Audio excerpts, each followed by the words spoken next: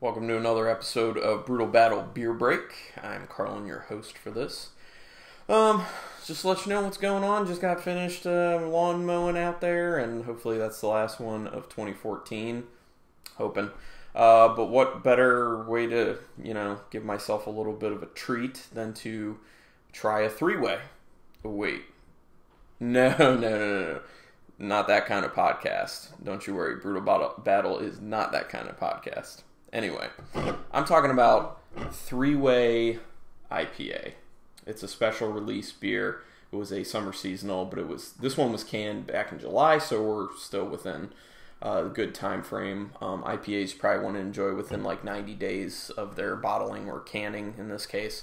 But anyway, this one is called three-way. You can also see there's three guys wailing on righteous axes, as some people might say.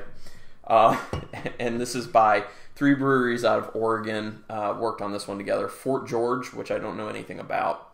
Block 15, which I've had their Sticky Hands Imperial IPA, which is really nice. And Boneyard, which I haven't had any of their stuff, but I heard great things about, like their Hop Venom and their RPM. So, got high hopes for this beer. This also was one. Thank you very much to Dawn Bowling. She muled it back from her trip to Oregon, so I wouldn't be hopefully enjoying this beer without her help. So thank you. So let's go ahead and crack this sucker. Glad it's in a can. Love my beers in cans. Just more eco-friendly and all that jazz. Alright, so pour myself a little bit. There's a decent head to it there. See, so you can see three-way. Very orange. It does say on the can that it's not filtered, so there is going to be some sediment in it. Although it's been sitting upright for a while in my fridge, so a lot of sediment's probably at the bottom, which is fine. It's also 7.2% alcohol by volume. You can see it's pretty orange, a little hazy. You can see that there is some sediment kind of floating around in it. Oh my gosh. Woo!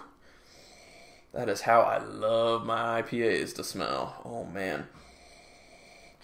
It's just like lupulin, the oil that comes out of hops. It's just like so much citrusy as hell. I mean, I get grapefruit out of the wazoo on this. Tangerine, grapefruit. And I'm going to be honest, I don't get a whole lot of bitterness. Like sometimes it kind of smells like some citrus rind. I'm not really getting much of any citrus rind type smell. I'm mainly just getting like grapefruit fruit. That is the thing that is at the forefront of this beer. And God, it smells so good.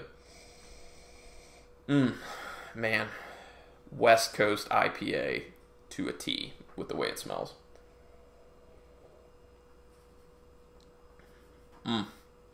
Well, you obviously get the bitterness on the mouth, but man, it is so in check, and you just get like grapefruit like smacking you like crazy. Oh man, it's so hoppy. It's so much hops to it. I feel like this kind of like tingling on my tongue. It's like all of my my taste buds are just kind of like standing at attention as soon as the beer hits it. Really nice. The grapefruit, but you are getting like a nice bitterness at the end that's kind of like the grapefruit fruit up front, and then it gives way to kind of like grapefruit rind type flavor. But I mean, God, it smells amazing. But it's grapefruit kind of all the way through to me. The mouthfeel to it is pretty much what you would expect. Actually, maybe a little bit more watery than I would expect from how, hoppy and thick it kind of smells to me. But, totally fine. Nothing to really complain about on this one. So, awesome. Let me see if there's any sort of extra information on this one. No, it just kind of says who does it. It does say make sure that you don't, age it, that there is sediment in there. Keep it refrigerated.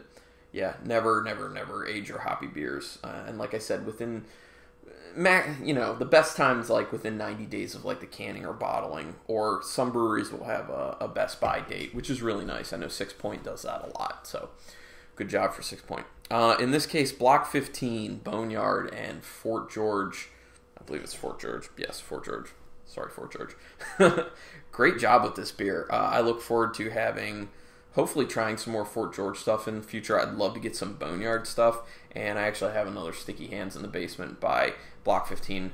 Very excited by that. Dawn Bowling, thank you again. The Block 15 is from her as well. So thank you so much, everyone. Stay tuned for the next one. Who knows what beer I'm going to have next time.